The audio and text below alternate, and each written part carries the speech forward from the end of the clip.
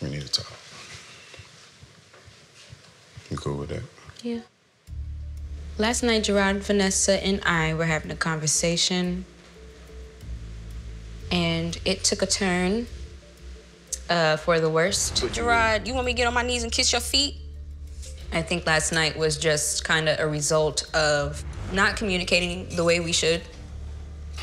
We need to figure out a way to move forward. I just need you to spend more time here with the family. And that's all I'm asking you to understand. I understand. I understand. Okay, well, that's what I need from you. What is it that you asking me?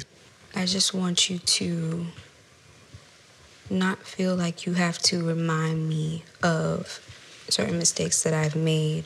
I know it caused more problems by me leaving, and now there's a bigger mess to clean up. And it's only but so much that I could do right now to prove that, I want to correct things. But I just want you to have just a little bit of faith in me to make the process smoother for the both of us. I understand. Okay.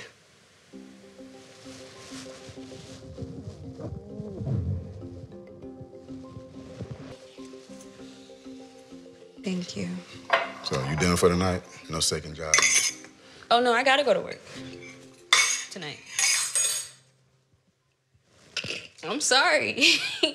I gotta make it do what it do, baby. For who? What you mean? For who? This is important to me. This grind right now. This is important. I'm going to take that into consideration.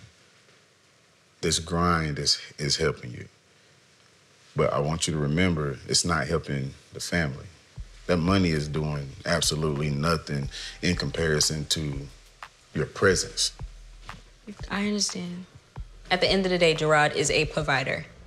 But I just want him to understand where I'm coming from my position, being in my mid-20s. There's certain things in life that I would like to attain. They're older than me. They've gotten their careers going, and those are things that I want for me, too. I told Vanessa that I want to be around more, and that's what I plan on doing. Show me.